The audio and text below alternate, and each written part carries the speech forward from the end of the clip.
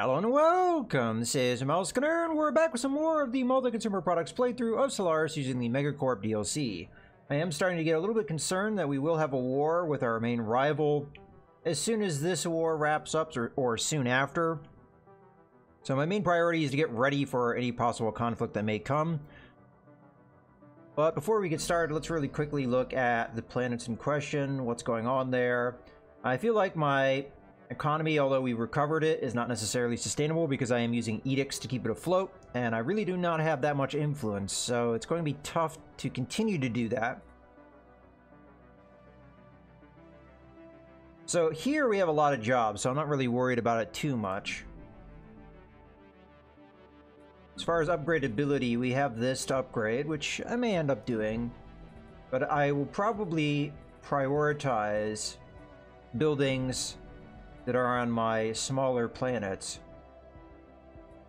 Honestly, these civilian industries are not a huge priority right now, so we'll see where we go from there. 41, 43, so we are close to getting another building on this planet, so I'll keep an eye out on that. Depending on how things are going on this planet, we could always send population points to our other two systems, because at this point we're not going to build any more buildings, we're pretty much maxed out here, so we'll see. In any case, let's go ahead and continue here. I also have some ideas of some ship upgrades I may want to do. Oh, what happened here? Oh, okay. Yeah, that's actually bad. So this is the ally of our main rival, and our potential ally has just done a agreement with them. Yeah, I'm not a big fan of that. So I really hope these guys don't end up being enemies of ours. I was hoping that the Imperium of Ver would be able to get them into our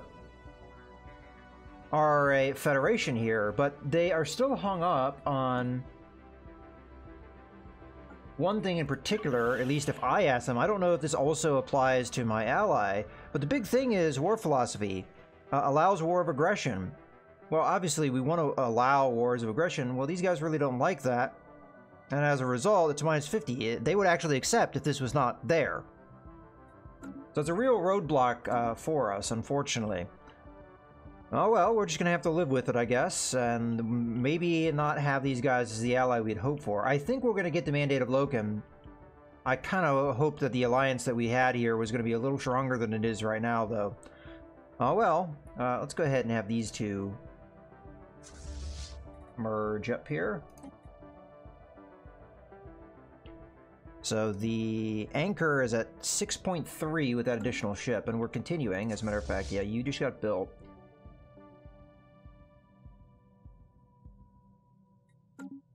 I'm hoping that we can continue to grow that. At this point, how many of those cruisers do we have? Just one here, and then there's another one on its way. I'll probably build 2 more of those, then I'll try and expand out the rest of the fleet with some smaller ships so we're not so cruiser heavy.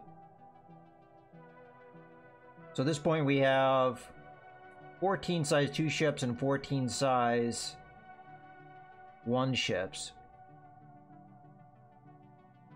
Okay. Well, again, I'm not exactly sure how I'm going to build that out. I might go with some missile boat corvettes, because we could pump those out. And right now, missiles are our greatest technology. So that's an idea. As far as technology goes, we are hoping to get the better hyperlane speed out of this. And then resources from jobs. This will help our economy, so I am looking forward to that one. And then cruiser hull points would just help our cruisers in general. Has been surveyed. Which we definitely are going more cruiser heavy, and that actually may emphasize me to continue on that. Now we do have, I think, a similar upgrade on our destroyers, if I remember correctly. Go ahead and just survey this system, and then we'll go up that way.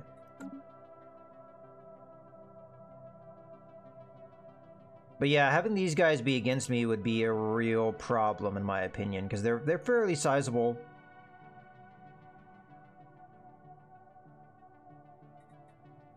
Speaking of people, how has these guys... Alright, they're keeping up with me, so that's good. We have an ally that is on par with me, and then these guys are probably going to join our federation.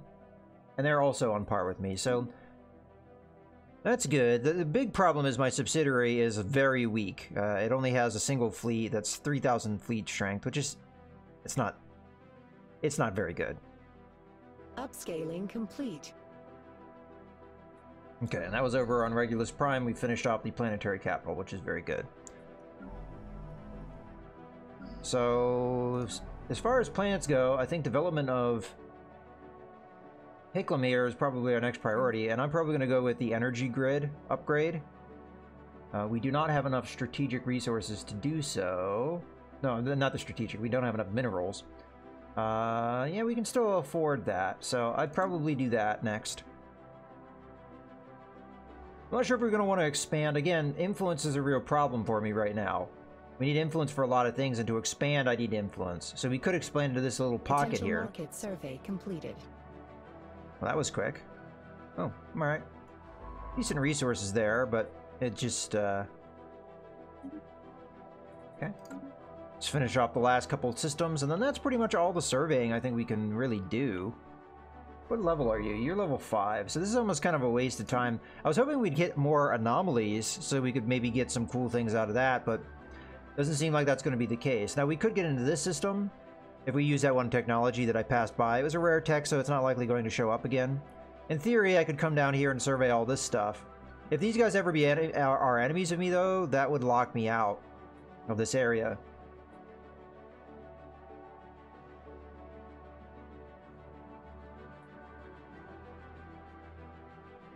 Okay, just checking some things. Alright.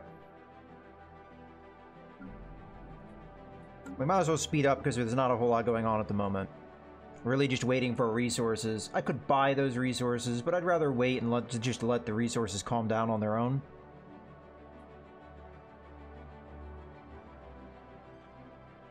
But after I'm done with... Research actualized. There we go.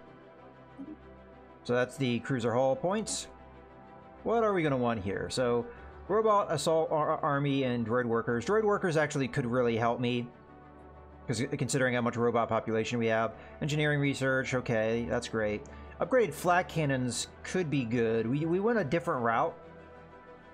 Upgraded armor, also pretty good. And it's also the cheapest thing here.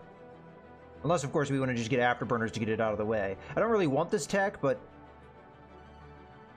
I think we go with the upgraded armor, because that's something that's going to directly help me right now, although this is really helpful too. And it would continue down the robotic path, which may be beneficial. So, really it's between the armor and the army here. Droid workers really just opens up the robots to be able to work more jobs, which gives me a little bit more fluidity as far as filling out jobs.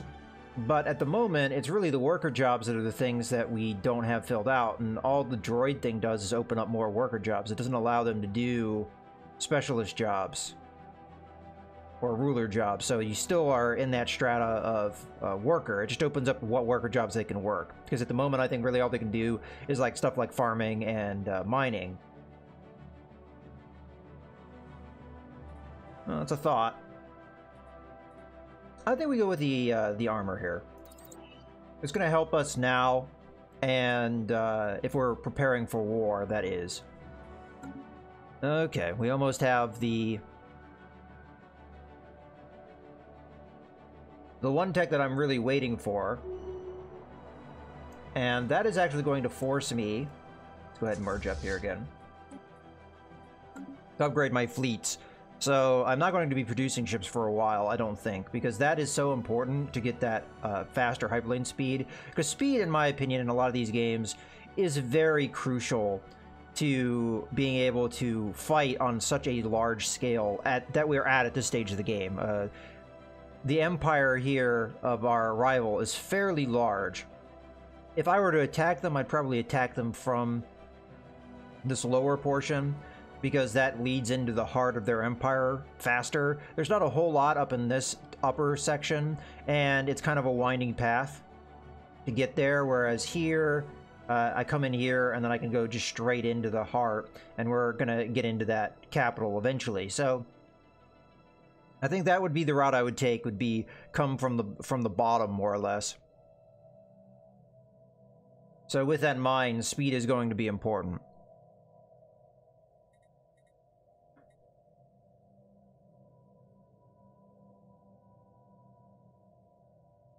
Research actualized. Okay, there it is. Well, let's see what our other research is going to be. So we get more choices for the computers. Finally, an upgrade to our lasers. Been waiting for this for a long time. And notice how cheap it is. Probably will pick that up. We get better power generation out of this. This I don't think is as high of a priority for me right now. Or physics research. I think the UV lasers, without a doubt, is the direction we're going to go in. I think our main pinnacle is going to be missile weapons, laser weapons, and the I forget what they're called, flak cannons or something, whatever the point defense weapon that we're currently using is. That's going to be our more or less our stool, our three-legged stool. So that's what we're going to go with. And how quickly is that going to be done? Because it may actually be very fast. Yeah, because we have research agreements that are going to just pump that up real fast. So looking at 13 months. All right, well, in any case, let's go ahead and take a look at the ship designer, because 13 months is still a ways away. So everyone needs to upgrade. I don't think there's any other upgrades. So what is this thing? Barrier point defense. So that's the other tech that we're going to do. Probably get rid of the energy siphon once we get the extra level of laser. I'd have to evaluate it to see if this is still viable. I think we're starting to get to that point. It still does pretty good damage output. Oh, anyway, let's just go ahead and go through. Save the Corvette. Save the destroyer. Save the cruiser. Save the other cruiser. Defense platform that doesn't have, you know, can't use jumping, so yeah, that doesn't really matter. Okay. We may end up throwing away the plasma thrower, because I'm going to suspect that the whatever we get with that upgrade laser is going to be better than the plasma thrower. It is a little bit different attributes, for sure, so it's hard to say, but yeah, I think that's the route we're going to go. Alright, and we also could go with a different defense platform loadouts as well, but for now, I'm just going to stick with what we've got, because I only have a couple out there on the table at the moment, and I've got higher priorities. As much as I'd like to have more defense platforms, just many other things are of concern. Alright, well, let's go ahead and continue here. I'm going to assume to upgrade our fleet is going to be extremely expensive. Yeah, 1,200 plus. So until we get those resources, I'm going to have to sit on it.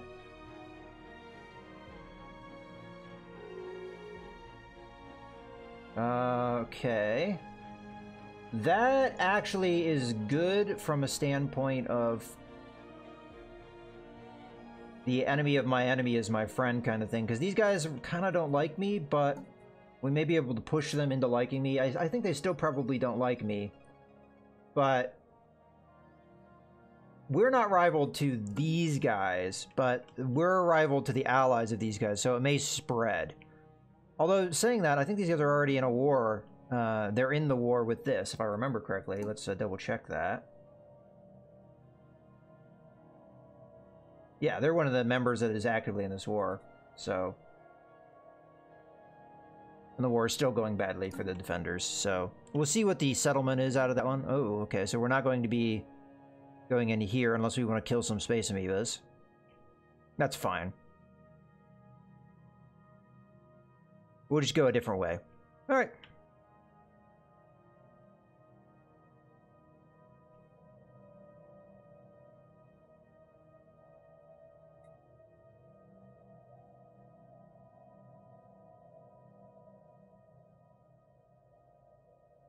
Minerals are still kind of ticking up slowly here, so I'm not able to really upgrade things. Again, I can buy stuff. We are doing pretty well there, so let's go into the market. Minerals haven't really dropped in price, but I'll go ahead and buy 1,000 because they're fairly cheap and might as well buy them in bulk. And that'll allow us to have a little bit more free reign of what we want to do here. Go ahead and upgrade this. So this is going to give us more energy, more or less. little bit of upkeep to do that, but it's strategic resources, so I'm fine with that. Again, I have other upgrades I can do, but I'm not sure how much of a priority I want to make on that. What we could do is we could get into more mining or farming, because food is starting to run short.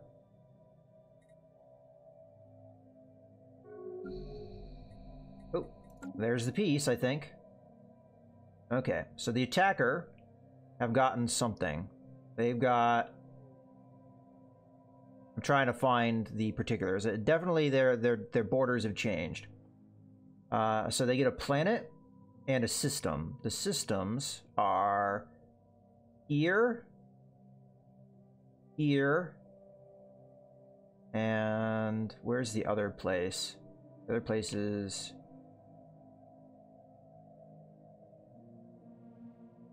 this one. Okay. So these guys here got cut in half by this. They got this, and this taken from them. The defenders did get stuff, though. They also got a planet out of this, which is, I'm going to guess, in this system. I'd have to zoom in to see, but we'll just assume that's what happened. So the defenders got 2 systems.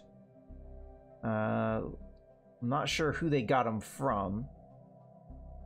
Oh, okay, so the Vagaras got systems, and they got them from where? Alright, so it's Bayou. Ah, okay, so that's so weird.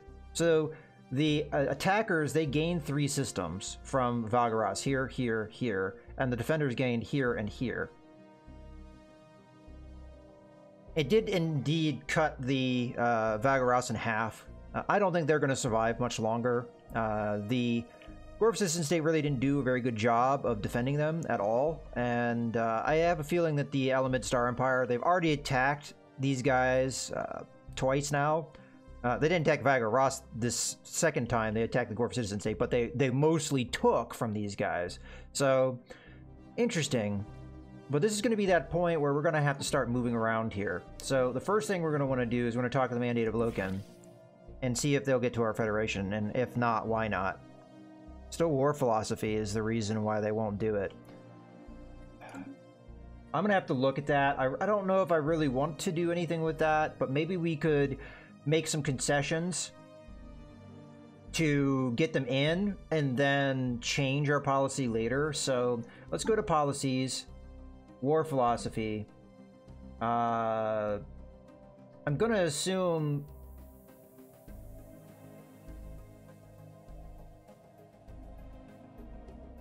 it's only allowed during defensive wars or against... The problem is, if I make this choice and I'm not right, it could be a while before we're able to do anything. So,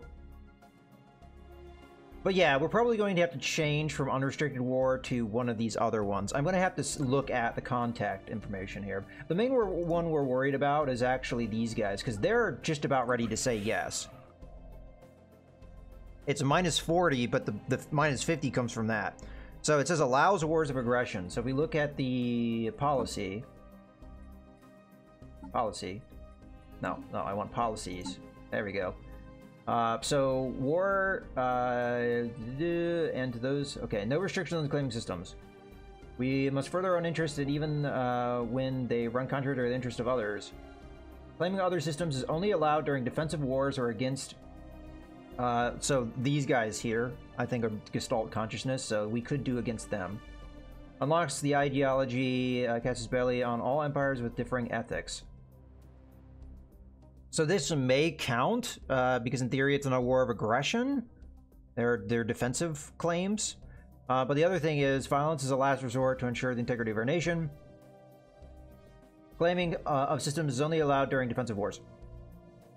This is probably the safest choice.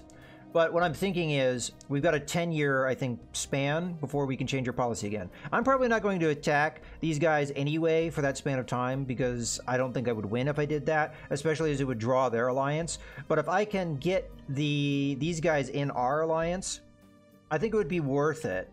And then we could always switch back to unrestricted wars later At least that's my thought process. Well, that's an avenue we'll check here in the next video, because we are getting to that point where we're going to wrap things up. Normally, I would have taken a look at the war at the end of a video, but finally it's ended, so I don't actually have a war to look at.